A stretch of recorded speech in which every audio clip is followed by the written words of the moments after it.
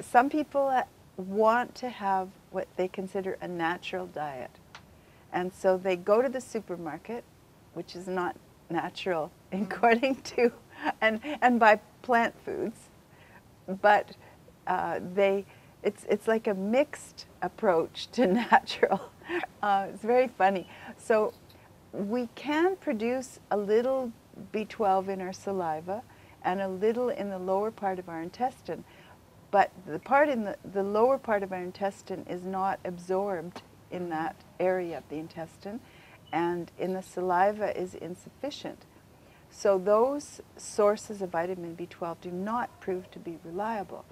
Also, you can get a little bit from dirt if you eat dirt, but if you don't wash your plants, yes, and again, it's not a reliable source. Or some people, I've heard people on raw diets say, well, if I let an insect fall into my smoothie when I'm making a smoothie, then I'll get a bit of vitamin B12. But most people don't want to eat insects, and it's not a vegan diet to do that. So there are some very funny choices, beliefs here. But the truth is that people on raw or vegan or vegetarian diets who do not get a reliable source of vitamin B12 eventually get in trouble. And it can take a long time. It could take 1 year. For an infant, it could take a few months. If an infant did not have a source of vitamin B12 because they don't have stores.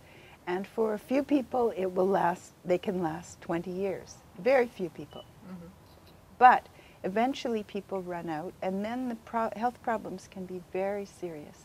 They can affect the nervous system, the nerves in an extremely serious way that's not reversible. And before that, there are minor symptoms. There's tingling in the fingers and toes, and depression and gastric problems, and a difficulty walking, because it affects the extremities, because it affects the nervous system.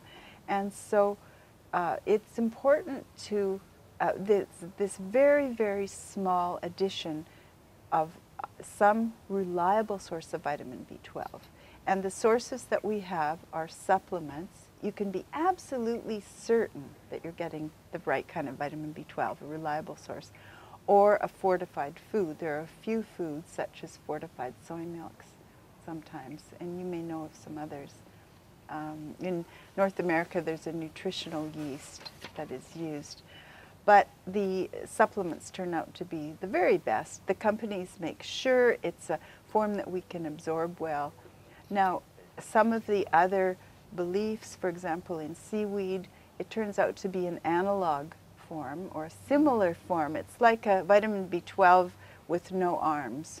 You know, it can't work properly, and can even interfere with the normal B12 function.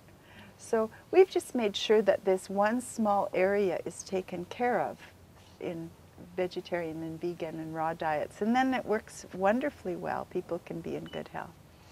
And how can we properly monitor the level of B12 in our Well, there are a number of different tests. There are blood tests for B12 levels. There's a test called MMA, methylmalonic acid, that is not so common in laboratories, but is possible.